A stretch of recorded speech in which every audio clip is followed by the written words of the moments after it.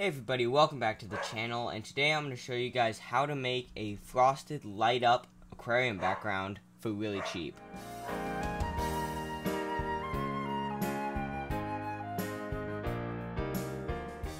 So the materials you're going to need, I will link them in the description. All this stuff you can just buy off Amazon.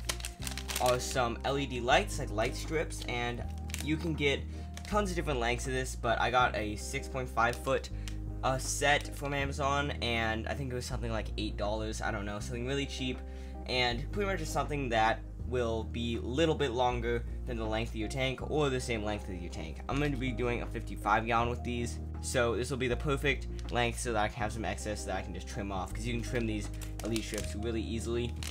It also comes with the remote, so you can change the colors of the lights. You can see you can do pretty much any color background you want, which will be great.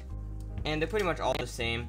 This whole thing, you've got a little USB plug, and you've got your roll of lights with some adhesive on the back. And I'll show you guys how to do this whole installation thing in a second. And the other thing you need is some window tint film. I'll link this specific one that I'm using. I think this was pretty cheap, like $10, something like that, I don't know. And you're gonna be wanting some that is just bigger than your tank, so you will have some excess. It's fine if you have some left over, but you definitely don't want to be smaller. And that's all you need, those two items, and then you can do it. Of course, you'll need some tools like a sharp blade and a measuring tape or a ruler, something like that, and a spray bottle, but I'm pretty sure that's just about everything.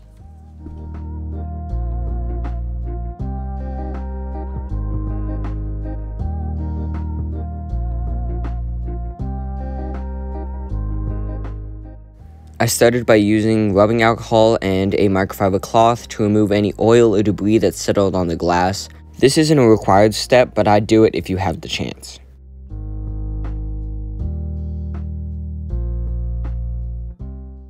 I then rolled the tint film so that it covered the back of the glass, and I cut it while still leaving extra hanging over the sides. If I would do this again, I would probably leave a little less because I wasted quite a bit doing this, but hey, this is my first time.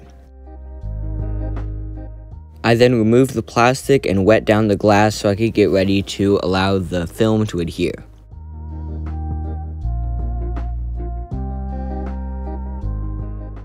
I then laid the film sticky side up on the back of the wet tank and then used this sort of adhesion to peel off the rest of the film.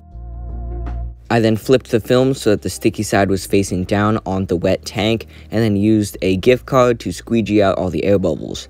This was harder than I thought it would be, but I took my time and it ended up working out.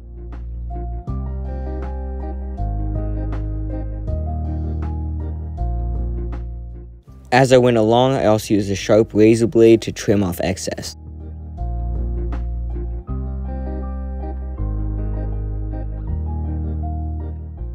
Once I had the film attached and trimmed, I went along with some more rubbing alcohol and cleaned the surface that I wanted the LEDs to stick to.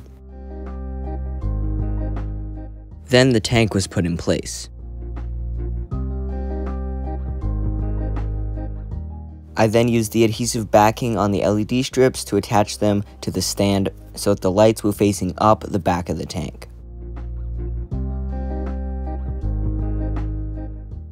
And that's it. It's just that easy.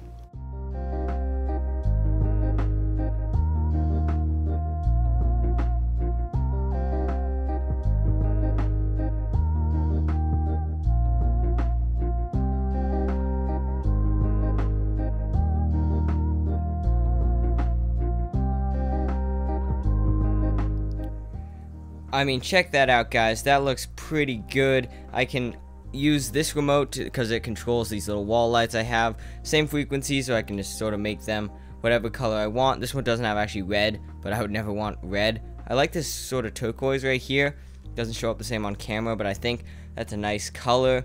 I can do a bunch of different, pretty much any color you want. I can make it go through a bunch of different colors.